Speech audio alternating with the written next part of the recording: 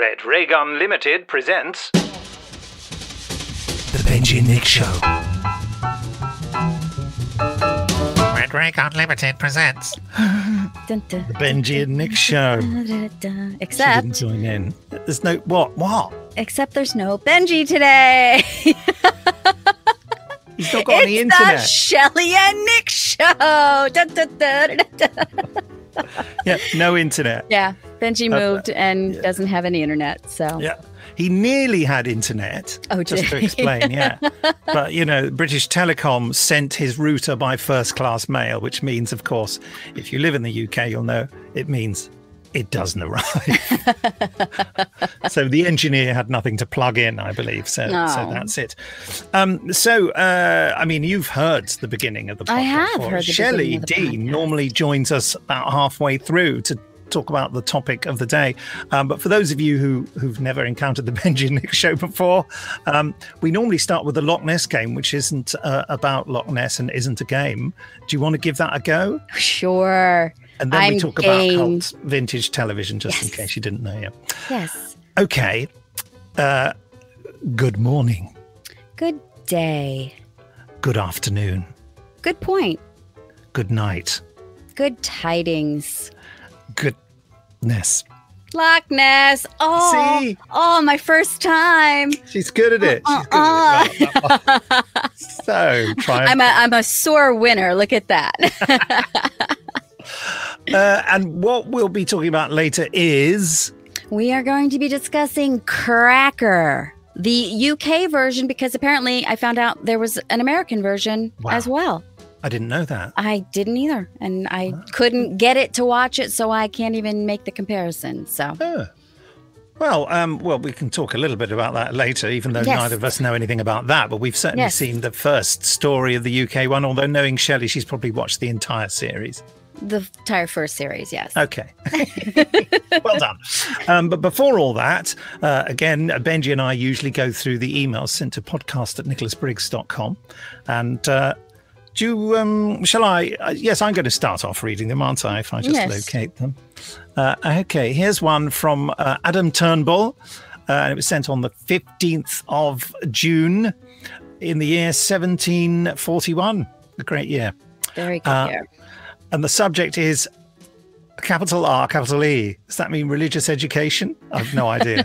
It certainly does. I think that's just regarding. The subject is regarding. Why not? He says, just wondered if you thought about talking about the Omega Factor. Very dated in special effects, but has some cracking, creepy stories. With Doctor Who's Louise Jameson on good form as usual, and it is very much like an English X-Files. Shelley, what's your reaction to that email? I like the thought of the idea of that because I love the X-Files. So, but I've not, I mean, I've heard of it and I've seen it, you know, around on internet searches and things like that, but I don't know anything about it. Oh, yeah, it is good. Big Finish got the rights to do it. And so we've done it as audio drama with Louise reprising the role as her old character. That's convenient. And I loved working on it. I did the music for it. Oh, okay. And I loved working on it. I thought it was amazing. What's the story? What's it about? Well, it's about paranormal investigation, really. Yeah. Sorry, just my doors waggling in the wind. Waggling in the wind. It's not a euphemism. Yeah, it's set in Scotland and was filmed in Scotland. And it wasn't that long after Louise had been in Doctor Who as Leela. And she plays a really smart scientist who's very skeptical about all this stuff, but slowly it becomes clear that there are darker powers under the surface. Ooh. I mean, I think you'd like the story content. You said paranormal. You had me at paranormal. So, but it's very much like all that 70s television in the UK that we've made you watch. It's multi-camera.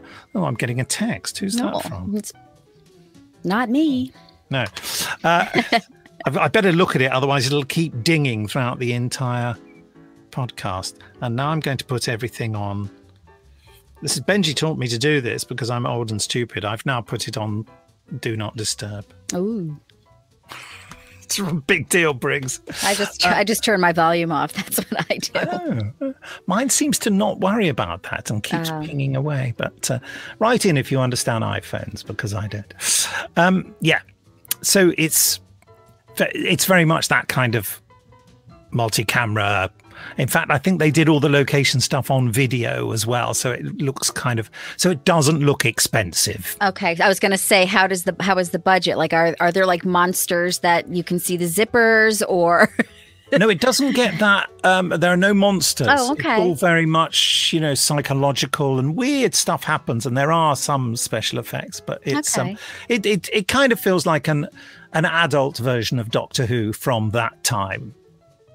Okay. Mixed in with the little X-Files, which was in the future at that time. So. Exactly. But yeah, you can. So when the X-Files came along, I thought, oh yeah, this is a little bit like a stylish version of the Omega Factor. And I love that how you guys pronounce it. We would say Omega. Of course you would. Yes. Well, some people do in this country. Omega. Omega. Yeah, that's how they're. Omega, as some people say it. Omega. Yeah. But yeah, no, I'll have to check that out. Now, definitely have to listen to the Big Finish ones. Very good, yes. Yeah. Do you want to read the next email? Yeah, so we've got another email, and this one's from Mark Crozer, and it came in on the 14th of June in the year of 1347. Don't know why that year. Yeah, very interesting. Greetings, Nick, Benji, and Shelley. Very much enjoyed the Red Dwarf episode last week. I agree with you both that Backwards as a standalone episode was not nearly, Nick and Shelley, as funny as it could have been. The rest of season 3 is brilliant, though, as is seasons 4 and 5 and some of 6. My favorite episode is probably Dimension Jump from season 4, in which alternate reality Rimmer, a heroic, good-looking pilot and thus a total opposite of Red Dwarf swimmer, Rimmer, saves the day. I haven't seen any of the Dave series, and I'm not sure I want to. As well, aren't they all getting on a bit now? Not sure how the aging process would fit in with a character who's an android and one who's a hologram, and therefore should be unaffected by aging. Oh, picky. Yes. Talking of Red Dwarf has reminded me of the BBC's attempt at another sci-fi comedy around 15 years ago called Hyperdrive. Have any of you seen it? Question mark. I have. You have. It starred Nick Frost, Kevin Eldon, and a pre-fame Miranda Hart. I don't remember anything about it other than that it wasn't very good, which is odd as both Nick Frost and Kevin Eldon are usually very funny. Keep up the good work. Best wishes, Mark. Ah, well, that's interesting. Did you... Hyperdrive. I'm making a note of that as well, because I do love Nick Frost. Yeah, I mean, I think... Well, let's deal with Red Dwarf first. Yes. Have you seen the episode where Rimmer, there's an alternative version of Rimmer who's heroic? No, I have not gotten up that far yet. I saw the alternate, obviously the one where it's a woman. Yes. Yes. No, this is where he says, what's it, something has smoked me a kibber for breakfast, and he's terribly heroic and utterly adorable, you know what I mean, and really nice. And I think it was just a way of giving Chris Barry, who plays Rimmer, something less annoying to play for a while. That's fun. Now, yeah, I'm working my way. That was he said that was up season 4. So yeah, I'm still in the beginning of season 3 because I had some Cracker to watch, and those were very long. So I have put Red Dwarf on the back burner. I don't know what the character was called. We'll have to look that up, won't we? I wonder whether I can do a Benji and do some internet looking up. I can do it. Let's have a race. Alternative Rimmer in Red Dwarf. I'm going to write. What does it say? Oh, yeah. Arnold Ace Judas Rimmer was a heroic and dashing test pilot in the Space Corps on Mimas. He's an alternate dimension counterpart of Arnold J. Rimmer. Yes. And he's very handsome with he's got this fancy hairdo. Yeah. There we go. Very cool. Yeah, I can't wait to get to that. And Hyperdrive. Yes, I have seen it. I've got a funny feeling they might have made more than one series of it. TV series. Oh. It was 12 episodes. Yeah, 2 seasons. Yeah. I mean, it was... everyone said it was terrible, I remember. But I'm a bit weird, and I quite enjoyed it, and I've got it on DVD actually. It says on the DVD cover, shockingly good, like The Office set in outer space. Well, there you go. So there were a lot of great sci-fi jokes in it. Mm-hmm. And Kevin, I mean, Nick Frost. You don't know Kevin Eldon, presumably? No, not you by don't name. know I do. Hart? I know Miranda Hart. Yes. Right. Yeah. Yes. So she hadn't done much at this point. Kevin Eldon has done he's more of the comedian's comedian. He's not really famous to even people in the UK, but he turns up in a lot of stuff. You've got your Benji and Nick mug. If you're watching the video, if you're not watching the video, if you're watching the video, you can see it. If you're not watching the video, I'll post a still. Yes, I got my Benji and Nick show mug that I am mine's in the my kitchen back of the house. beverage from. No, I made sure to bring it because the whole point of it was to do this. I know. Why did I forget? We all opted for the same mug. You realise that? We didn't. We all went for the blue one. I think I'm the one who said we might as well do blue. It'll look prettier on the video. Well, I just liked it. Yeah. But anyway, Hyperdrive. Kevin Eldon. I'll tell you something about Kevin Eldon, who you don't know. Mm-hmm. He was auditioning to get a place at my drama school when I was in the third year. Okay. And if you sort of drew the short straw, you had to help out on audition days as a third year.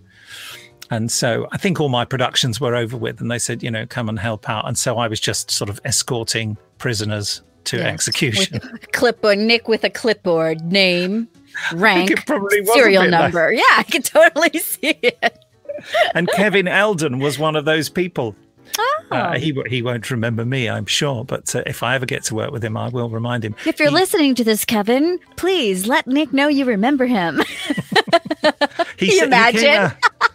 They asked him in the audition what he thought was funny, and he described. He said, "Oh well, I described a sketch about." He said, "I said two guys hitting each other with enormous fishes," and that comes from a Monty Python sketch where they do a dance and they go and they're touching each other with fish, and then the other one produces an enormous one and whacks him, and he falls off the side into the sea, and it's just nonsense. I think it's done to the sort of tune of some Highland fling, and I remember thinking that's funny, but none of those people in there would have got that. Yeah, but he got in. So nice. And became sort of famous and successful. I think he's a really good actor. Hyperdrive, we must look into that, actually. Yeah. I think the thing with Hyperdrive, like Red Dwarf, you have to kind of get into it and sort of start to like the characters, and then it becomes interesting. And like Red Dwarf, it's also quite fun if you like science fiction as well. Right. It's been written by people who've watched a lot of sci-fi TV. Right. And it doesn't take itself too seriously, probably. Like it's not like looking down their nose and. No. Yeah. It's played entirely for laughs. I think there is a laughter track like Red Dwarf. I think. Okay. I'm pretty certain. Maybe I'm wrong. Who knows? On to the next email. Yes. This is called The Hidden Side of Mike Gambit. Does that tell you anything? No. No. Mike Gambit is the third character introduced in the final series of the Avengers. Oh, okay. The new Avengers, it was called. And Joanna Lumley became the sort of the sidekick woman. But they introduced a sidekick man, because by then Patrick McNee, who played Steed, as you remember, was quite old, and they thought, well, he won't be able to handle all the kicking and shooting and stuff. So anyway, so that's who Mike Gambit is. And this was sent on the 14th of June in the year 1558. By Kenneth Mann, one of our favourite contributors. Kenneth says, I have recently acquired the ability to play Blu-ray discs. Late to the party, I know. It only happened to me about a year ago, to be frank. Actually, slightly less than a year. It's weird, isn't it? And have found the extraordinary detail it provides almost distracting from the drama. I find myself hypnotised. Were the coffee mugs in the Department S office really from Habitat? Goodness me. There used to be a Woolworths on Oxford Street. Most revelatory of all, I discovered that the uppermost LP on the pile of records in Mike Gambit's apartment is Radioactivity by Kraftwerk. goodness. Of course, this may just be a set dresser's joke, given that the episode was the last of the Cybernauts. Possibly. But I prefer to think that Gambit has a taste for electronica that he keeps to himself. I now see his character in a different light, and in any case, the Man Machine album was not released until 2 years later, so if it is a robot joke, it is a very prescient one.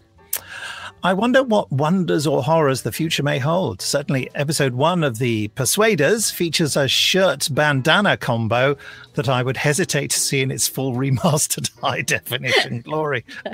I would be unsurprised to find that the Ipcress visual effect used to torture Michael Caine was created purely by zooming in and out of one of Roger Moore's more vivid shirts. Have you ever seen the Ipcress files? No.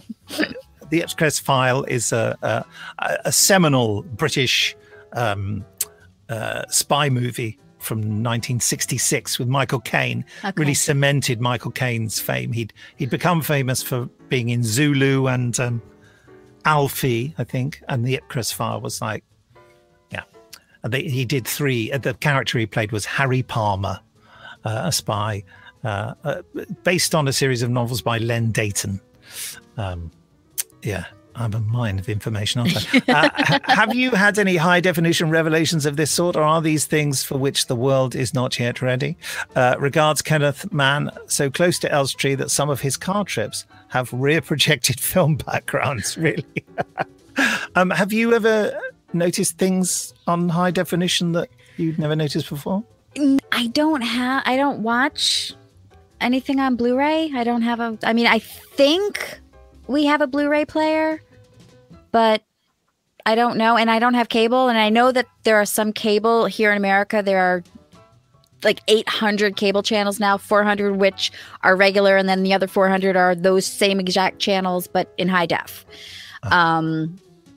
So, and I don't watch regular TV enough to experience that. But I do understand, I have experienced that with watching remastered like when they re-release something that they've remastered and they've upped the quality and stuff, and that always is, just as an example, like Star Wars. I know that from the original to what somebody would watch now, apples and oranges as far as the quality of the CGI and all that stuff. But I mean, I guess just in over the years, as far as the quality of film and what you watch on TV is you see more flaws in people, of their faces, and I know, I don't see why it's necessary. And I have to say, having worked in high definition television, they spend all their time putting smoke on set to fuzz up the image to make it less defined. So I don't know. It's just one of those things. People are obsessed with high quality images, but I'm not sure how necessary it is. I know many people who think completely the opposite and say, "Oh God, have you seen so and so? They've upscaled it." And I think I don't want to see the sellotape on Davros's neck or whatever. I just don't want to see it. It's like in Space 1999. You can, in the first episode, apparently you can see the fingerprints on the side of the console before they grab it, because obviously it's the second take. So I think Lisa Bauman said, "I'm sick and tired of seeing the hair follicles on people's noses." Well, and that's the thing, is you've got, I don't remember what was we were watching, but I think it was Star Trek. I think it was when we were doing the Star Trek episode, that every time they did a close-up of somebody, it was just like, it was as if you were looking through a piece of glass with Vaseline over it. The filter was so intense on certain actors. It was like, oh, come on. And so now that's... Well, it was usually women, though, wasn't it? I think... But also Dr. McCoy, though. Yeah, but I can't remember exactly who it was, but it wasn't just the women. It was one of the male actors as well. And it was just like, oh, come on. I think it's anyone who they thought looked old. Right. So, but now that everything is shot in high def, you've got these filters, and it just takes away when you're doing close-ups, because now all of a sudden it's not high def, because the actress has it in her rider that there's no way you can film me the way I actually am. Yeah. I mean, have you seen Timeless? on Netflix. No, It's an we've American- discussed that. I saw the first episode when it first aired, however many years ago that was, and that was the Hindenburg one, right? Yeah. Yeah. Well, so I did the see woman that in one. that, her face from here to just under her eye to just below her nose, in any close up has no features whatsoever, and it's so obvious. And I need I that. thought well, don't we all, darling? But Here's my filter. or I rather should have said, no, of course not, Shelley, is the answer. That's I fine. should It's have fine. given you. I'm an old woman, and I have to accept the fact that I do not look 25 anymore. I'm okay with it. Have a cup of coffee with me. I'm okay with it. I'm really okay with it. Yeah, I'm you sound okay with it. But Jamie Anderson watched the series, and I said, am I making this up, or have they done some jiggery pokery with her face? And he went, oh God, yes, it's obvious. I mean, they had to do that with Billie Piper. She was quite honest about in the Christmas special, the first episode with David Tennant, because she had an enormous spot on her head. Oh, jeez. And so what they I did, was they gonna say put, she was like 19 years old. How is she gonna... I mean, exactly, but because she's, and so they put something out, and it was really seriously big, a bit. I think it must have got. I don't know why I'm going into all this detail about. Must have got infected. It was a big bump, so Right. they put makeup on it to smooth it out, but it still looked like a blind volcano, So then they had to pay a lot of money to have that all altered. But Billy was quite upfront about it. I think she shot a video in her trailer saying, oh, there's me with my volcano on my head and all that kind of thing. So Yeah. she's quite down to earth about things like that. But yeah, so it does happen, so it's a pity they couldn't have done it with me in Torchwood to, make me look handsome. Well, they're doing that with whole characters now. There was just a movie that came out, Army of the Dead, I think yes. it's called, with the wrestler guy from Yeah. I saw some of that David on Netflix. Bautista. Yeah. They recast one of the characters because the actor who played the role had some issues, let's just say. Okay. And so they recast him with a woman, if I hadn't known that they had done that, if they hadn't made such a big deal about that they recast this role, and they had to go in and they had to refilm certain things, but then other parts they just CGI'd her in, and this. Wow. If I hadn't known that, I would have been fine. But let me tell you, the entire movie was me going, oh yeah, I can see. Oh yeah, I can tell. Oh, that's his face. That's the back of his head, but that's her hand. And it was just. I only saw the beginning of it, and I just decided this isn't for me. But I remember thinking there was something. I mean, there's so much CG in it anyway. Yeah. But but a whole human being on the set, like, it was just crazy that they can do that now. Yeah. Just Deep crazy. fake. Yeah. Oh, and those. Don't even get me started about those deep fake videos. Those are mind-boggling how good they are with the voice even. Oh, just crazy. It is incredible, isn't it? Yes. Yeah. Used to be that you could say, if there's no proof, there's no video, there's no proof. And now it's like, oh. Yeah. We can prove in inverted commas. We can, anything. right. Yeah. Well, look, that was the emails. Don't forget, folks, do send those were 3 cracking emails, actually. Yes, send some more into podcast@nicholasbriggs.com. I love the emails. Shelley usually misses them. I miss all of this fun stuff. Wow. Yes. Well, Benji's loss is your gain. This is true. So, what now? We are talking about Cracker, which honestly took me way too long to figure out why it was called Cracker. So Cracker is a British crime drama series produced by Granada Television for ITV, created and principally written by Jimmy McGovern. Set in Manchester, the series follows a criminal psychologist, or quote-unquote cracker, Dr. Edward Fitzgerald, played by Robbie Coltrane, who is fantastic, by the way, who works with the Greater Manchester Police to help them solve crimes. And we watched the first episode, which was called, and I have many questions about this, The Mad Woman in the Attic is what the show is called. After a young woman is found dead on a train, slashed to death with a razor blade, a criminal psychologist Dr. Edward Fitzgerald, who knew the victim, is hired by the police to help in the investigation. The prime suspect, however, claims to have amnesia, despite Fitz's attempts to crack him. See, Cracker. I got that. I didn't sort of crack the case, isn't it?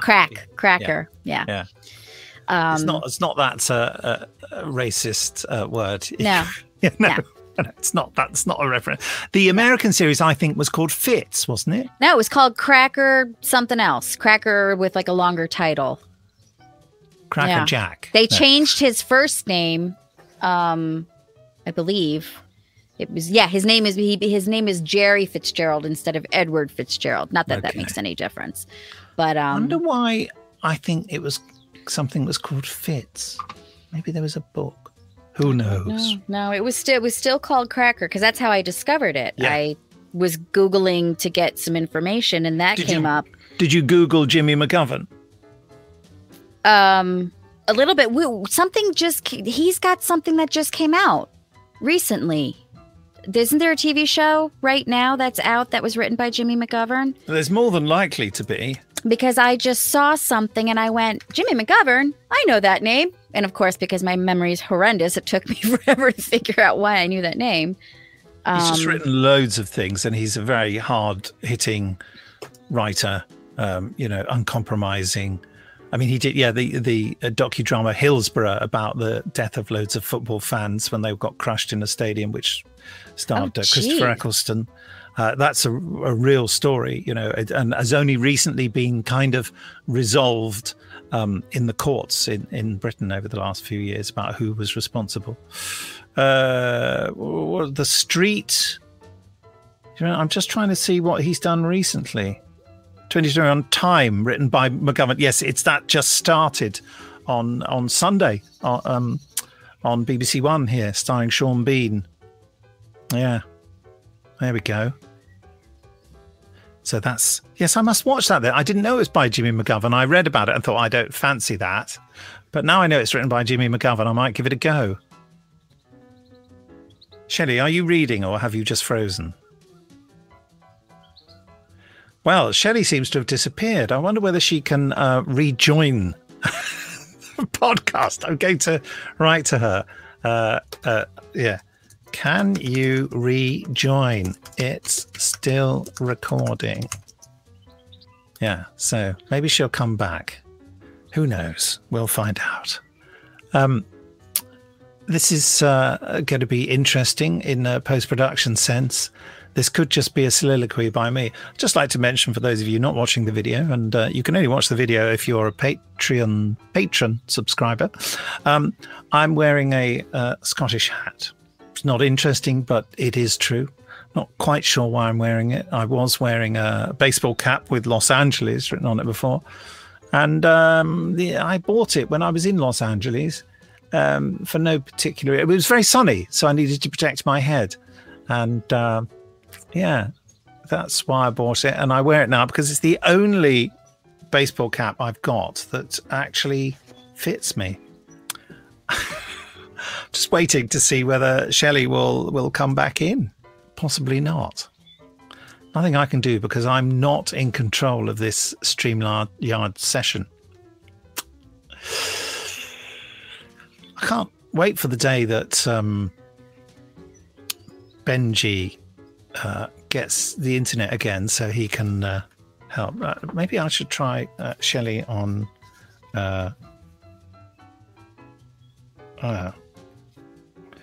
my internet went down. I'll say it's still recording. I can't do anything to stop it.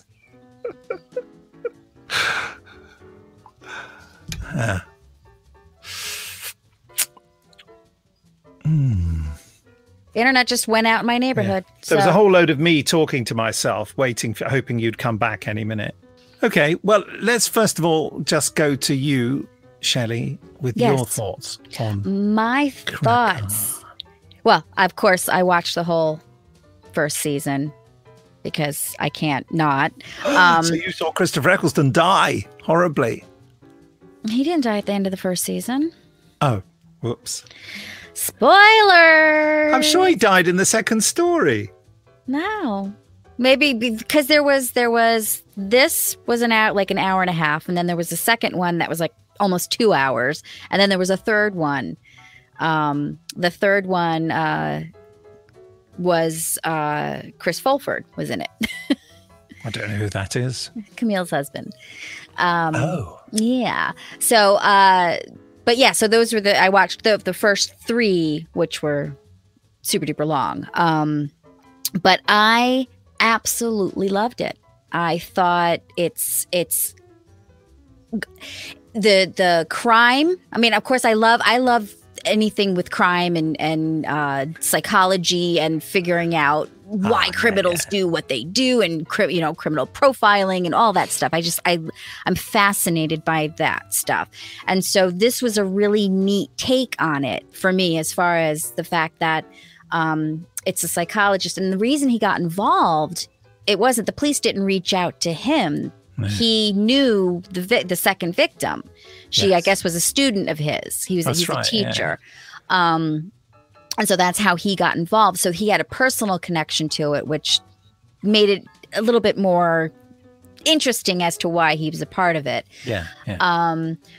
But I loved all the characters. I hated his character because he was just so, just despicable as a human being. Yeah. He's this, drunken, slovenly gambling addict who just, his poor wife, his poor kids. Felt so sorry for everybody. He's utterly reprehensible, isn't he? Yes. And I had actually hoped that as I kept watching that I would like him, that he would maybe kind of have like some character arc where he would redeem himself. No. Not in the ones that I saw. He just got worse and worse. Yes, he's unlikable, but sort of fascinating. So you never warm to him, but you're still compelled by him, which is an interesting thing. Oh, and he's so amazing. He plays it so perfect. He's like, yes, you don't like him, but he's a human, and he doesn't seem to have an ounce of needing to be liked either, does he? Which I suppose that's what's, for want of a better word, a bit appealing about him, because when people are needy and want to be loved, that can be a bit off-putting. Yeah, well, we're both like that, Shelley, let's face it. Love me, please love me. But what I found just so, I loved that it was, the whole time you're watching the first episode, you're like, well, of course it's this guy. This guy did it. Of course. And then, and everything that kept happening, you're like, well, that's even more obvious. And then when it turned out, of course I figured it out as soon as that guy made the phone call. It was like, I'm a priest, so therefore I'm telling the truth. Yes. And the cops are all like, oh, well, it was a priest, so it must be true. And he was like, why would you think he was a priest? He called on the phone. Dummies. Yes, and he also betrayed a confidence. Yeah. So, but what was interesting for me was the whole time watching this, the guy who plays the suspect, Kelly, Tom Kelly, I think was, but he looks the actor who plays him looks exactly like the actor Jamie Bell, who won. Do you know who Jamie Bell is? Yeah, of course. From Billy Elliot? Yeah. I mean, I did a side-by-side. Of course, I was obsessed with it. So I went and I found a picture of that guy. And then I found a picture of Jamie Bell and I put them next to each other. I was like, yep. He's his long-lost father or uncle or It's difficult for me to think that, because Adrian Dunbar, as is the name of the actor, has become very, very famous in this country for playing a character in The Line of Duty, which is a long-running crime series here, which has broken all TV ratings records and everything. It has become the most watched program, and the whole nation it bucks the trend of the whole non-linear watching, because the BBC show it once a week every Sunday when the series is out, and people all tune in to watch it. You can't see the whole series in one go and binge it, which everyone complains about like mad, but they still. And it's Jed Mercurio, the writer, executive producer, who's created this compelling and frustrating drama. You know Andrew Smith, don't you? Yes. Yeah, well, who's an ex-high-ranking police officer. He can't watch it because he finds it, because the whole idea about Line of Duty is it's meant to be really accurate, and Andrew says it's just all wrong. Everything about it is wrong, but it's dramatic. But anyway, that's Adrian Dunbar's. He has become much more famous late in his career for playing that part. Yeah, the name of which I can't think. Everyone's now screaming it at the podcast. But anyway, I suppose Jamie Bell, interesting. Yeah. Well, but I liked this. So since we were kind of doing a theme over the last few podcasts of crime kind of shows, I kind of sat down and I thought, comparing this to Jonathan Creek and Bergerac, this just above all, I just loved this. I just really, the acting was just amazing. The writing was amazing. Christopher Eccleston as his cute little baby face detective was just just so fun to watch. He was brilliant in it as well. Oh, sorry. God, it's a really good storyline as well. Oh, God, I can't believe that they left it until the second series. I really thought it happened in the second story. Isn't that weird? No, that's funny. The way I watched it, by the way, this story, it was in 2 episodes. It wasn't for you. It was. Oh, no, okay. That's how they broke it down. Yeah. So, Because you spoke about it. I thought maybe you had a feature-length version of it or something, but no, it was in 2 distinct episodes. I think that, it's British television that had started to learn from American television. That was the stage. Maybe that's why I was a little bit more drawn to this. Totally. They because it fit my palate. Yeah, exactly. Even though I think it's less because of Fitz being so unappealing, it's less like American television in that sense. But the way it's written in a more cinematic fashion, and it's a lot about the visuals, and it's quite stylishly made. I mean, to be boringly technical, I think they shot it on what they call Super 16. So they didn't shoot it in 35mm film, but Super 16, I think, had one set of sprockets removed so they could make it wider. Oh, okay. Because the celluloid, because the cameras were better at holding the film in place with one set of sprockets. I think I got that right. Anyway, and that's what a lot of British television around that time used because it looked pretty classy. Whereas, things like Bergerac look a bit grainy and old because they were shot on old sort of 16mm stock. I don't really know that much about the technical side. But anyway, just the whole... the feel of it and the music and the way the characters are built and all the psychology and stuff, that's very much learning from American television. And also Jimmy McGovern being an extraordinary writer, actually one of the leading writers on British television. And it says something that he's still doing groundbreaking stuff now. Yeah. But I remember thinking, watching it again, my goodness, they couldn't make this now. Because there's so much that's offensive about Fitz. I think people just would be offended, and that would be it. The series would get cancelled. People are far less tolerant of bad behavior now, aren't they? Yeah, and one of the things that was, my clutching my pearls as I was watching this, the difference between what can be shown on British television versus what can be shown on American television. Not only can you not show nipples, a female. This was during the autopsy scene. Oh, yes.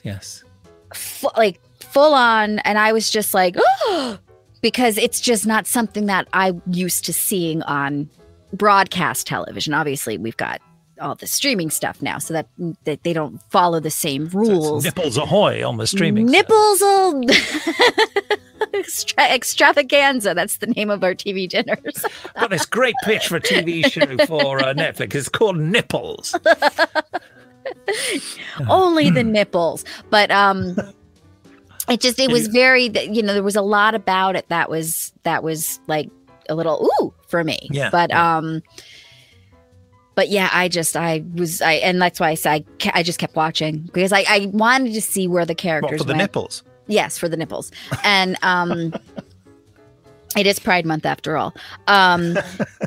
So one thing that was, and I don't know if you remember, because you obviously don't remember it because you thought Chris Eccleston's character died already, but by the end of the last episode of this first series, the female detective, what he calls Panhandle. Yeah, she's great, isn't she? She's like in love with him, and she's obsessed with him and trying to get him to go. And I'm like, no, that's just not believable. Like, that's a man writing for other men who think that this is something that's realistic, and it's just not. I'm sorry. I mean, it might be he's just not I could see it because he's big and fat. Is what no, because he's a horrible person. Oh, okay.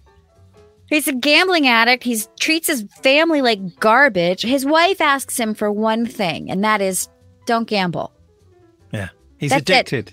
I just don't gamble. And I'll allow you to keep drinking. I'll allow you to keep being whatever you want to be, but just don't do that one thing. Because it financially ruins the family. Oh my God. Yeah, but he's addicted, isn't he? He's addicted to gambling. So that's it. But there are options to break addictions, and he was too. I don't know what it was that he was like, I can't go to Gamblers Anonymous or whatever it's called over there, the 12-step programs to help. But because he's too, in inverted commas, clever. He thinks he's too clever for it, doesn't he? And he'll see through it. Yeah. I mean, it's an interesting thing, isn't it, when you see people who you don't think, are likely couples. And I remember thinking, oh, they're not going to do that, are they? And I just hoped we wouldn't see a bedroom scene because I didn't want to see Robbie Coltrane's nipples or whatever else, But so I suppose I'm being sort of body fascist in sort of thinking, oh, it can't work. But of course, it does work. You do see but you also, how many times in your life have you met, nice people who are having relationships with people who you think are horrible? It does happen. Yeah. But it's interesting. Have you got to the bit where she drives and takes her eyes off the road and just looks at him? Yeah. Yeah. That's terrifying, isn't it? Mm-hmm.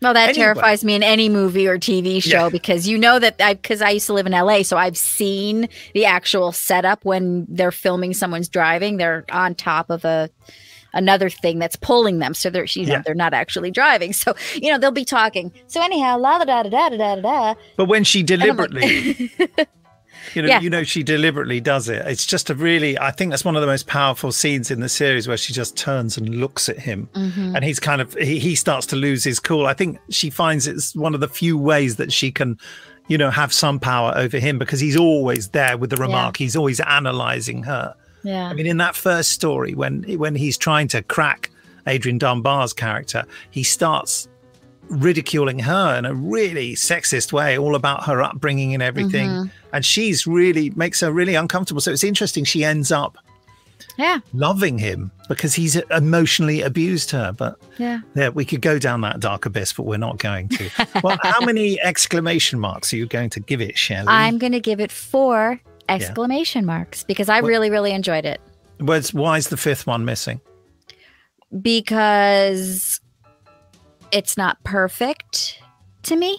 What's the lack of perfection? I'm not challenging you because I challenging me. I think 4 as well. I just want to identify one. No, I just I like to leave a little room for something that can come along that will be that ticks all the boxes for me.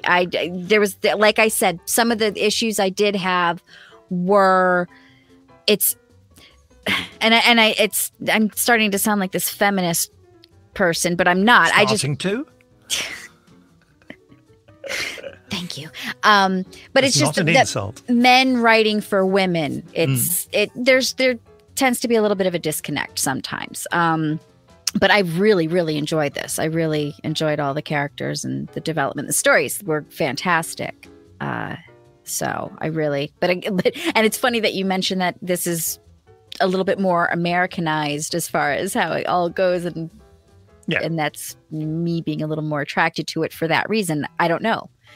Have to talk to my shrink about that. No, but I think it's the kind of entertainment style that people are used to. I mean, I would say that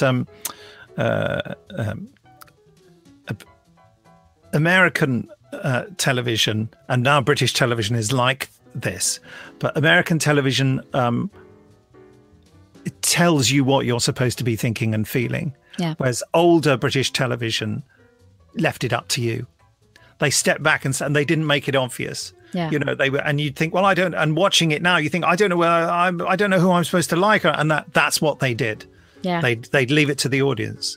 Whereas with all the cinematic tricks you can bring to bear with a more expensive production, you can do all sorts of clever things to make the audience think what you want them to think, and that, you know, that's very much a cinematic thing. Whereas, you know, the old British style of just, you know, putting people in a studio and having 3 cameras shoot them in quite wide shots a lot of the time left a lot more to the audience's mind, I think. Also, just the way stuff was written before. I mean, you were really allergic to Z cars, weren't you? You know, and I think that was the raw version of old British television. Yeah. That sort of, you know, in my defense, I would like to see Z cars on a cleaner, more visually appealing and auditorily appealing, because watching it the way I watched it, it was dark, it was fuzzy, and the audio wasn't great, and you know, there's always going to be an issue when the accents are a little bit more regional than your standard British English, you know. So that I did have a little hard time while watching that, catching everything. And that's generally a problem. But I'm sure it's the same with British people with, you know, particular regional accents in America. I mean, you know, there are some Americans. I mean, I had to watch Battlestar Galactica with subtitles on because everyone seemed to be mumbling all the time because they were, you know, they weren't forming their words as clearly as perhaps I might have liked it, and because the accent was different for me. Yeah. So that is the thing. I mean, Z-Cars, by the by, just becomes quite dull and dry, but it was right at the beginning there where nothing like that had ever been made. And you know, they did things like showing, I mean, values were different there, but they did things like showing marital abuse, and they didn't tell you what to think about it. They just left it, and you're thinking, am I supposed to like these people? Am I supposed to? And you found that quite disorientating, and it is disorientating. But that's what they used to do in those days, whereas now they make a drama and they have a point to it and they tell you what to think, and they, you know, I'm sounding like I disapprove of that. I do. I mean, I think it's a good thing for drama to know what it's about and what it hopes the audience will get from it. Anyway, four exclamation marks for me too, because I found it a bit uncomfortable, because he's so offensive. Yeah. And even though that was sort of more fun back in the day, now I just think, ouch. Yeah. I don't know. They just couldn't make it now. And I don't know whether that's a good or a bad thing, but they just couldn't make it. That character would definitely be watered down. Yeah. Literally, he'd be drinking less probably. Yeah, I think, you know, when he was on that train and he's saying about, was he on the train? I can't remember, but it was about the smoking and the drinking. And he says, because I like it. Yeah. I like it. And I think back in the day, that was more like, hey, we thought, it's bad, but, you know. Yeah. But now you watch it and you just think, well, you idiot. Yeah. You're just an idiot. Why are you destroying yourself and your life and those, you know. Well, they did bring it up with when he was taking the taxi cab home and he was smoking in the car, and the taxi driver was like, no, you can't smoke in here. And he spouted off these statistics. So they say, well, they've studied and they've learned that 20% of blah, blah, blah. And I was just like, I was shocked by that. Yeah. And then, you know, so he was just at that point like, no, not going to care. I don't care, you know. Absolutely. But again, you see, that was before the smoking ban. It was when I always remember there was a film, Death on Long Island, I think it might have been called, with John Hurt. It was a very low budget film he made. And when he gets in a cab, he smokes. This is before he goes to Long Island. He's in London. And the driver says, it says no smoking. He says, no, it doesn't. It says, thank you for not smoking. But I'm smoking, so there's no need to thank me. Just light up anyway. Anyway, so there we go. Yes. Colin Smith, our esteemed artist, has demanded that next Can't imagine why. Yeah, because time he's crunch. done the cover. He's done the cover, and there's a little less time this week that we do the final part of Inferno's commentary. You okay? So with that's episode 65. Is that what that episode is? 952, I think you'll find. Yeah. Episode 7 of Inferno. Yay! Yay! Oh, Shelley's internet is rubbish today. Hi. Hello. So we just got to the end, hadn't we, really? Yeah. We don't have to, no. We said we were going to watch. Yeah, we've done all that. Yeah. So any final business before we depart? Just want to say, if you're looking to buy some Benji and Nick Show merchandise, you're going to want to go to nicholasbriggs.com/shop. And there's a US shop and there's a rest of the world shop. So, yeah, t-shirts and mugs currently, and possibly some other stuff coming soon. And if you are watching the video, let's just see the mug again. Oh, the mug. Dun, dun. One of the mugs. The Benji and Nick Show mug. And if you're not watching the video, that was very frustrating for you. I thought you could make a slurping noise at least. You're so ladylike. Hold on, I can't make a slurping noise. I can't make a slurping noise. It's physically impossible. You're so polite. I can make one without any liquid in my glass. Listen. Yeah. There, you see, you can do it. I was afraid I was going to choke on it. I think that's I've just taught Shelley Dean bad manners. Well done.